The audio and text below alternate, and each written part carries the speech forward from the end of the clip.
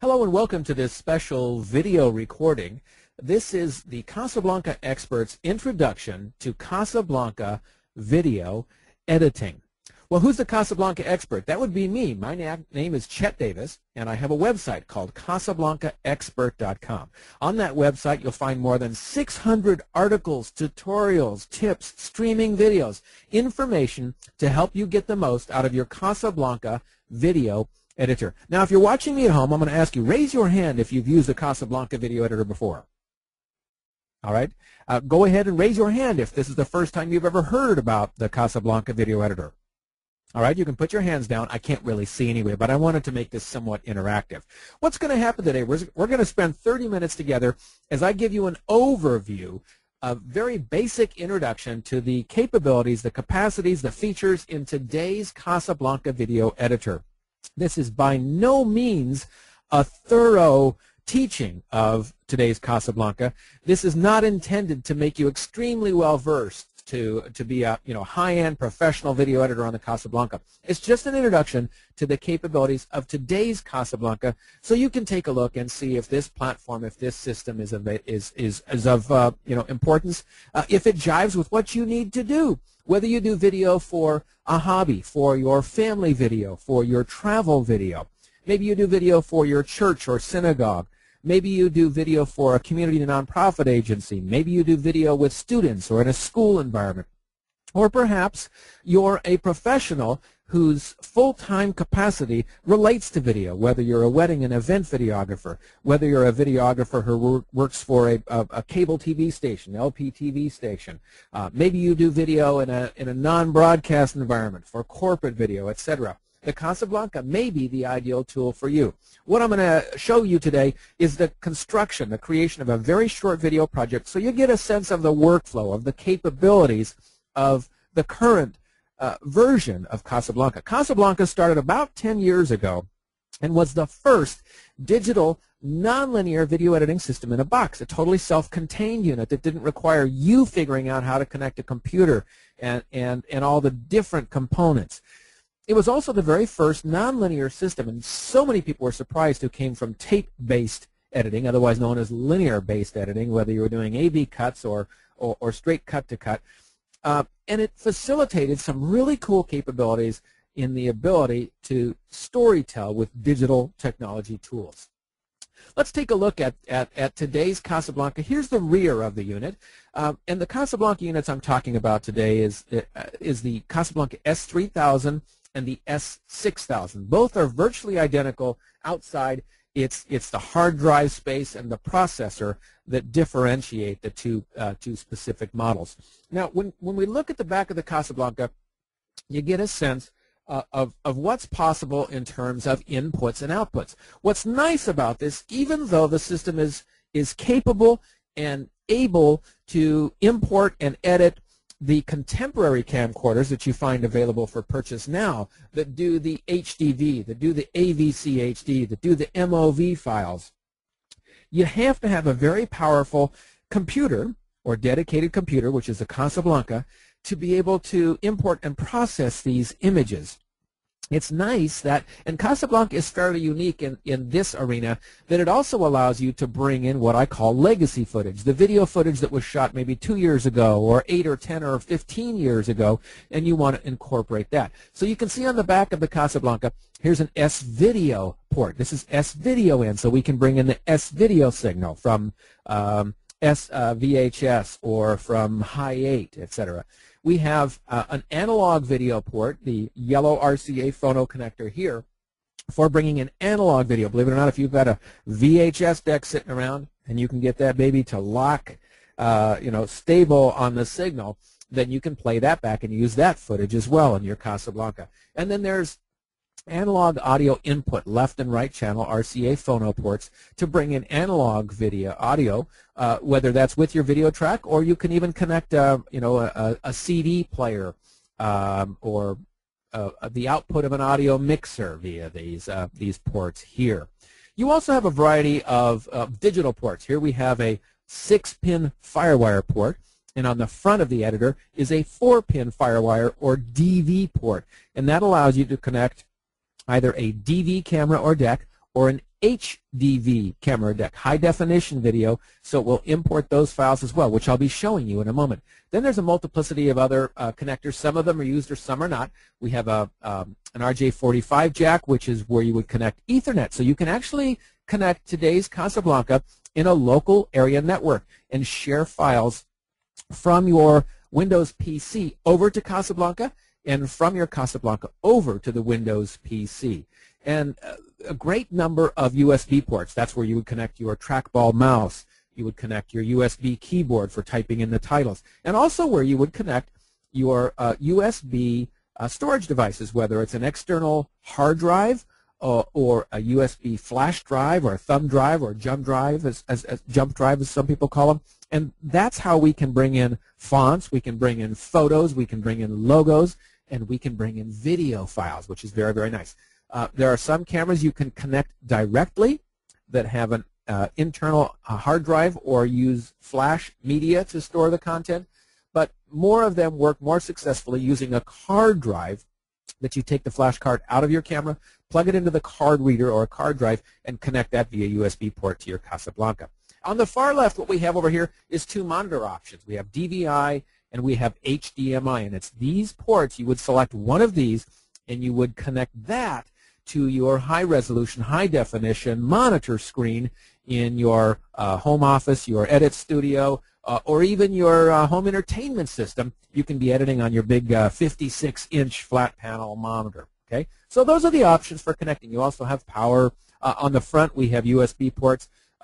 We also have the FireWire port, as I mentioned, as well. So that gives you a snapshot, a sense of how you connect it. But what I'd like to do now is actually show you my device. So I'm going to bring up my webcam. And what you're looking at is you're looking at the home screen, the main menu from the Casablanca S3000 running the Bogart V4 Operating System. And if you've been with Casablanca for a long time, the nice thing about this, as an educator, we call this transferable skills. You're probably very familiar already with the menu layout, so you can take those skills, that that comfort factor you have in terms of being successful and efficient, and directly apply that in the S3000 or the S6000. So they may be in a slightly different location, but the buttons, the functions still have pretty much the same capacity. But make no mistake, the system's been totally reworked under the hood, and it's now on what we call the Linux or Linux backbone. The developers moved from VxWorks. VxWorks is the old version of Casablanca, the Smart Edit operating system, which worked quite well with streaming video as you fed the video in. But with the great number of different file formats and the video files that have to be transferred, VxWorks just is not as powerful or capable of doing.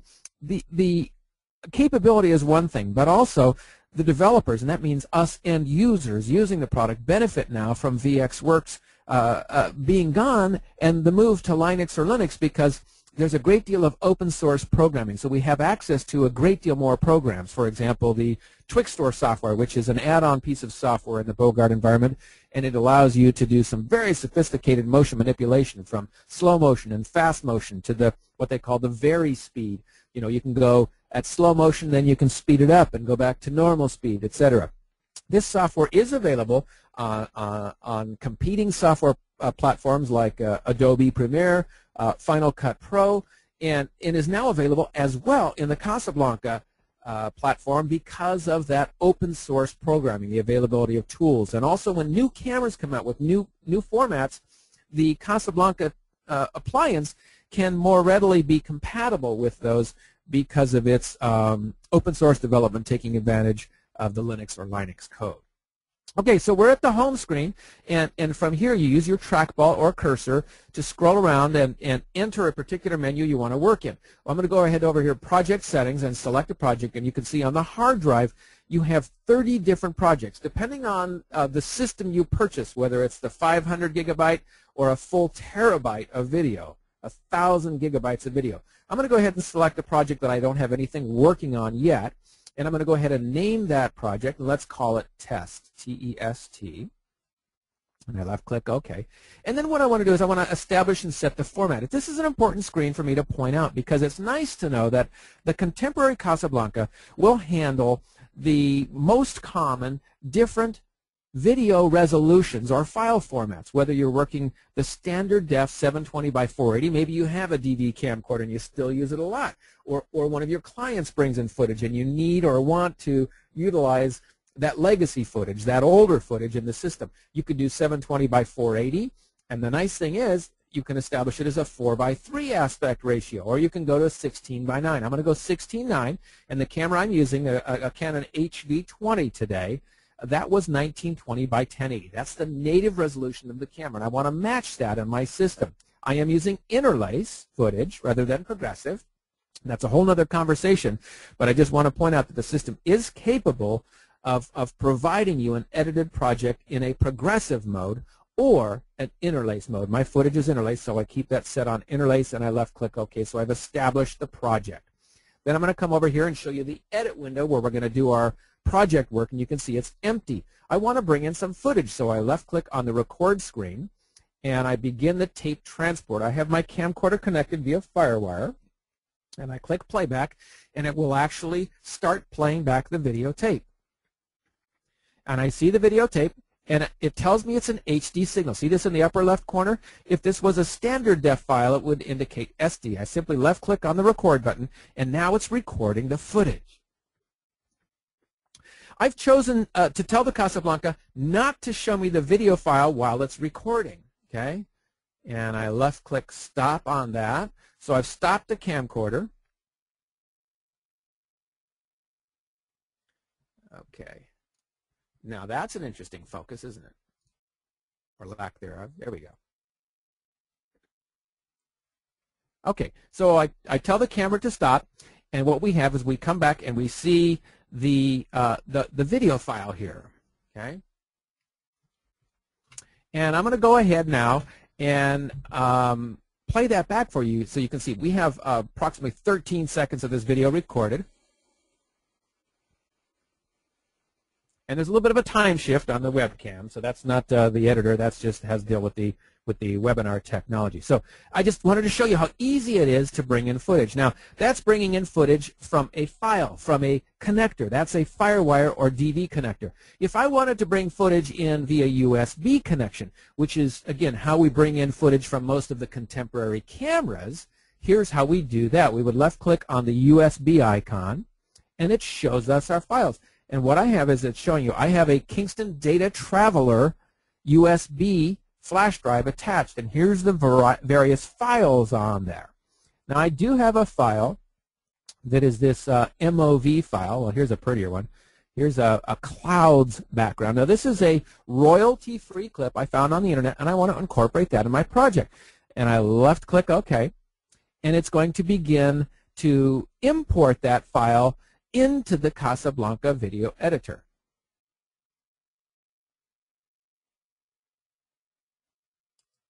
You know what? I selected another one as well, didn't I?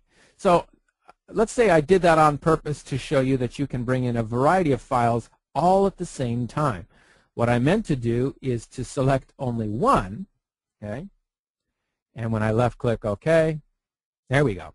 Now we are importing that one specific file into the Casablanca. Although this is a royalty-free background clip, this is the same process for bringing in video files from your flip camera or your Kodak Play camera, from bringing in video files from your file-based video camera. For example, if you're working with a Canon 5D or a Canon T2i, etc.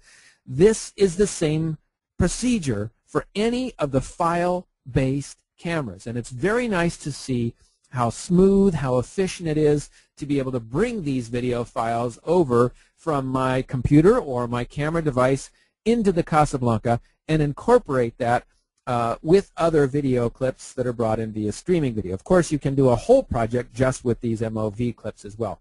Once the screen disappears, you come over to your edit bin, and there we have the file, a nice, clean HD clip from an MOV file or a QuickTime file.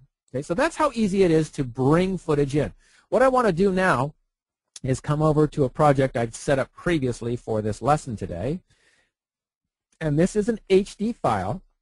And again, you can see 1920 by 1080, a 16 by 9 aspect ratio. and it is an interlaced project just like we showed you a moment ago in terms of importing footage. But I've taken the liberty of importing all this footage prior to the lesson today. So here we have Oregon 2010. So this was shot in the summer of 2010 on family vacation. And you can see down here, it's 12 minutes, 23 seconds, and 19 frames. So this is kind of the little view screen. When I click on any clip, you can see the little view screen. The identifier here tells me the length of time of that clip, and also I can begin to play it back. So by clicking this playback button, this triangle on the bottom right corner, it begins playing back that file. Right. So this is the raw footage. This is the huge percentage of different clips that I shot using this video camera while on summer vacation in Oregon. This particular footage in the Columbia River Gorge and some of the beautiful waterfalls there. I'm going to go ahead and stop that. Now, a logical question a lot of people ask at this point in time is, okay, Chet, how did you get that one scene that you imported from your camera into all the separate components or separate pieces? Well, as long as you're using a contemporary camera and bring the footage in either via Filebase or via FireWire, DV cable, it will allow you to split that footage up using the auto split function. You simply come here to split and left click on auto, and it says, where would you like that? Okay? And when you click OK, it will break it up into all the separate pieces that were created on that same file or with that same camera, that recording session. Okay? Now, I've taken the advantage of using some of the newer functions in the Casablanca operating system, and that's one to manage a longer video project much more efficiently in terms of time efficiency. And that's accessed by clicking this option button down here in the bottom right corner. And I've already identified a group. I've created a group called Best. You might call them highlights. If you do weddings, you might have one that's called reception and one that's called ceremony, etc. And this enables me to identify and to categorize different scenes to make better use of my time when it comes to the final edit. And I'm just going to select Best by placing a check mark here and left clicking OK. And now the Casablanca will only show me those files that I have previously identified as the best files, as kind of the highlights. Isn't that cool? Very nice. Another piece of feedback is you look at the little icons up on top of each scene. And this little triangle shows me at a very quick glance which of these have been trimmed or edited. If you're newer to video, what is trimming? Let me click on a scene and let you know. Okay? I click on a scene and come down here and click on the trim button. This lets me trim or shorten that scene or lengthen that scene by the in point, the IN when it begins, and when it ends, which we call the out point. So you have an in point and an out point. Okay? That enables me to trim a scene, to cut out content maybe that's out of focus or there's too much movement. And a lot of times, frankly, it's just to fit a specific time requirement in my story. So what I'm going to do is I've trimmed these scenes to the approximate length that I want, and I'm going to begin to build my little project. So I'm going to start off with this scene, and I add it to the storyboard. So the distinction here, the scene bin is where you have all your raw footage, the raw clips from your video camera. And only some of them, usually, will make their way up to the final presentation that your audience will see. And that comes from what we call the storyboard. Up here, this top line is the storyboard. And this is where you place the scenes you want your audience to see in the order you want your audience to see them, from left to right, from beginning to end. So I'm going to go ahead and start with that scene. And then I'm going to come here and add this clip next behind the first one and add a scene behind that one. And then I'm going to go ahead and add a shot of my wife and son at the waterfall, and then a close-up of that same waterfall. Then let's go for some nature footage here. We have a couple shots of flowers, and we've added those in a row. And what's nice is there is a function on the Casablanca that will also help me to make sure that I include the scenes that I want and avoid duplication. That's this little check mark here. So it shows me, okay, Chet, these are the scenes in your scene bin that you have not chosen to use yet. So I'm going to go ahead and add that scene next. Okay, so we have a scene. And then I'm going to go ahead and now that I've done that, I can go ahead and remove the option function. And I'm going to add this black in front of the other one. Okay, and then cancel that, and also add that video black at the very end. Okay. So in a very short period of time, we've utilized the efficiency functions in the Bogart environment of the contemporary Casablanca to put together a very short video presentation. I can find now the next step is we can go ahead and add our titles and our transitions. So let's go ahead and add an opening title. I'm going to use this function. In the basic set, you can see that there's a number of sets, and each one of these has a variety of different parameters depending on the kind of title that you're creating and using. Okay, so I'm going to add this title here, and I click on Enter Edit Text, and I'm going to change that from the title that we now see into a title that's going to be entirely my own. Let's call this Oregon 2010. How's that for a very creative title, huh? Okay. So I can use the fonts that are included on the system. The other nice thing is I do have the capability of importing fonts. So if I have access to TrueType fonts, and you can see I've got 3 of them here, I can import these fonts right on the system. And there's a font here called Shaun the Sheep, and I can adjust the size of that font. Okay? And you can see that 2010 now is built around that specific font, where the other line is built around the existing font. I'm going to show you how to easily correct that in a moment. Then under Style, we can go ahead and add, let's add this nice deep forest green. Or if we want to be truly authentic, I can pick color from the background. So I can come over here and pick some green from the trees. Click OK. And maybe I want to keep kind of that same hue, but make it a bit darker.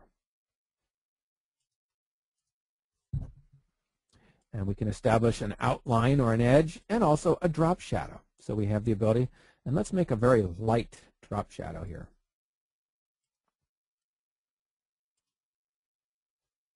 Okay, and you can see the drop shadow, and I can smoothen or soften that drop shadow off the edge there. Okay, very nice, Oregon 2011. Now, to copy that style and font onto the other line, I simply come down here in Boxes Extended, copy that font, and then copy that style to all lines. So in a very short measure, I've created you know, a pretty cool looking title that's going to be very simple. It's just going to fade on and have you know, a simple title as it's coming on.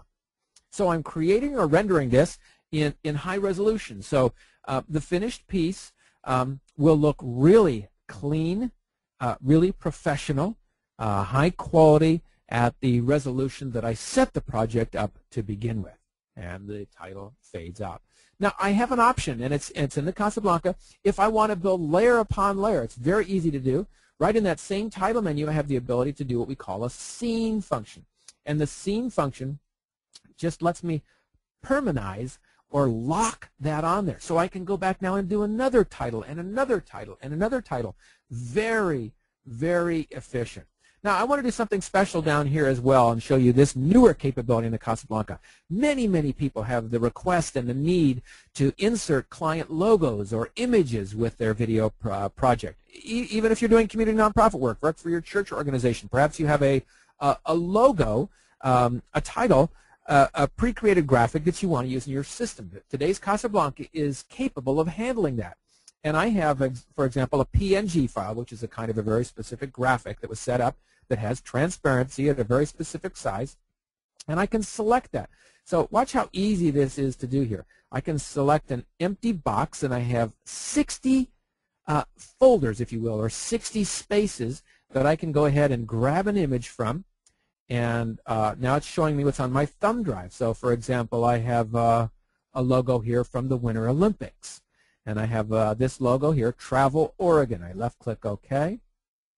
And now I'm going to go ahead and use that logo. Then I simply decide where I want to position it. So I can position that wherever I like. If I want a bug or logo in the bottom corner, and I can adjust the size. You can see how easy it is to do that with these two buttons, the position and size button. And I left-click OK. And by left-clicking OK, it will make a copy of that scene, that full motion video, with the logo on top. And you can see it's got some transparency to the logo around the edges. So real clean, real professional, very easy way to import your graphics, your logos, your graphic screens that you need to use in your video production and integrate them with the production. So now I've got this finished version that you'll see with the logo on it there in the bottom right corner. And I'm going to go ahead and replace that in the storyboard. It now becomes part of the main scene. Then I'm going to come over here to transitions and show you how easy it is. Perhaps I just want to add a simple crossfade or dissolve to the whole storyboard. Well, I can add individually very easily and select different functions. For example, the Z1 page turn. I can do blue box or chroma key work. I can do picture in picture. But let's say I want a simple crossfade or dissolve across the whole storyboard quickly and easily. I simply left-click on the option button.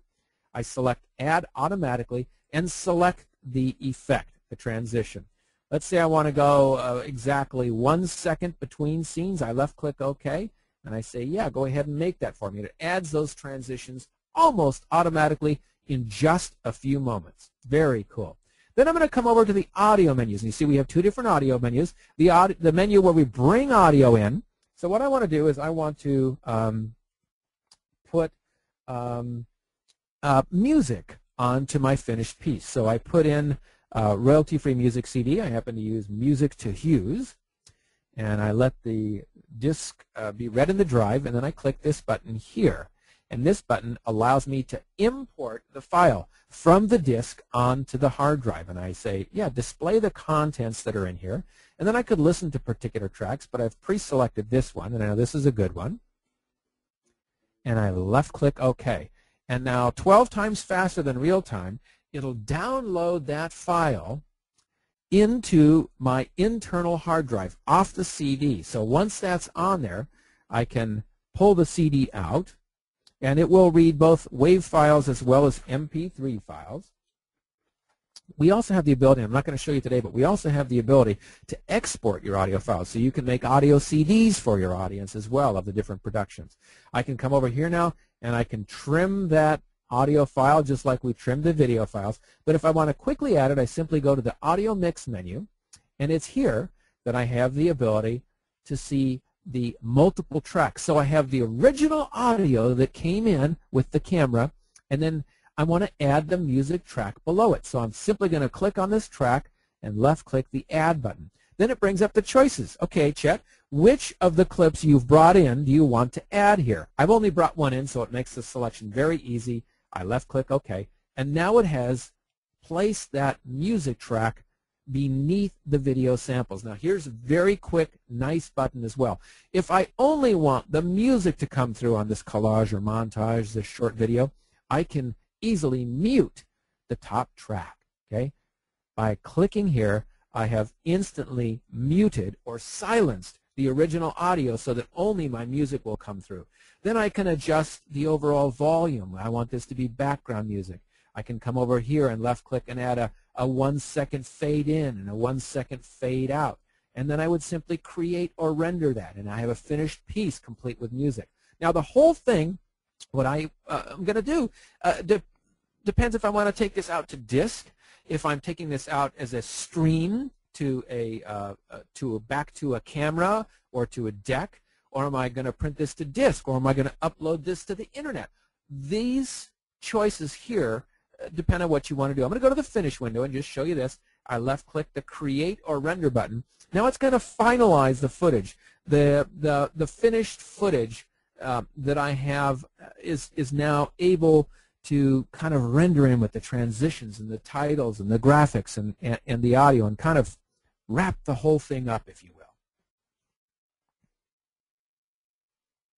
Okay, so it's created or rendered that. If you're going to take it out as an HDV file, okay, you would do an additional render. It's rendering both the SD file, and you saw how quickly that happens, but the HD file, because of the extremely high resolution, it does take a little bit longer to do that, but the system is fully capable of doing the finalized rendering on a true HDV file and putting out true high definition, 1920 by 1080.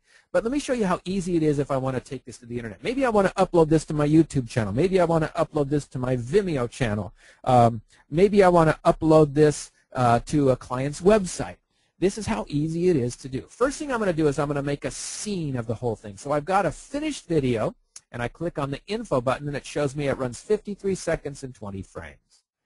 I go to one of the 3 effects menus, transition, image processing, or titling, and I'm going to make a scene of the finished piece. So I'm going to call this final. Oops. F-I-N-A-L. And I left click OK. And then I just simply select the whole storyboard, the whole project, and in an instant, it's created that for me. Now, I'm not seeing it. Why? Because I have the filter turned on. So I simply say, show me all the scenes in the scene bin, including final. So this video right here, when I trim through it, is the video from start to finish with all the different scenes, the titles, the transitions, and there you see the PNG graphic in the bottom right corner. Now I'm going to export that and upload that to the internet. So I click the option button here, and I left click on export actual scene. I tell it where I want to export it to, and I left click OK. And now it is re-rendering that file, converting that into an AVI file, which the internet video hosting websites love and work very smoothly and easily with. Okay? And that's ready for importing to the internet. I'm going to go ahead and cancel that so we can go on with the finished part of our presentation. Thanks for joining me today. If you have questions about the Casablanca Digital Video Editor, contact your Casablanca dealer or Macro System US. Their website is www.macrosystem.us. You can reach them by phone at 303-440-5311. Once you have your Casablanca and you're looking for additional training, some supplementary information to really help your editor sing, I invite you to join the community at CasablancaExpert.com. Again, that's my website with a wealth of resources, training materials. We have live webinars, streaming video recordings to help you get the most out of your digital video editor. Thanks for joining me today.